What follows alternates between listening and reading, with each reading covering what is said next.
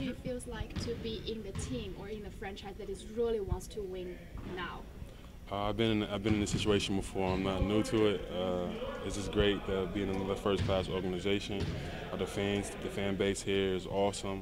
I'm enjoying myself. But first things first, I have to take care of business and continue to get wins. Has this team picked up its level of physical play over the last couple of weeks? They've always been a physical team.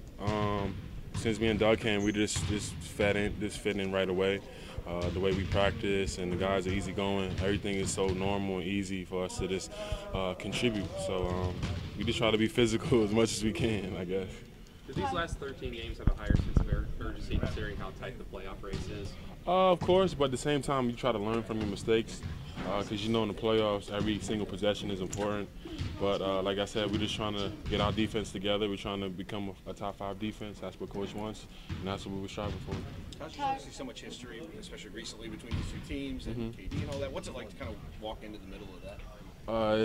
It's kind of crazy because I'm staying at the hotel and the same hotel as Golden State, and the energy in the city alone is phenomenal. So I'm kind of just trying to feel my way in, but just try to go out there and just play the best of my ability. How have you seen the team handle it as a newcomer's perspective? They handle it like another day in the park. It's not really a big deal to them. They understand that's just a good team over there. The past. Right now, just focus on trying to get better so we can make a strong playoff push. Everybody's tending to lock in right now because we understand this is an important game, not just for the standings, but just for us to learn and to get better.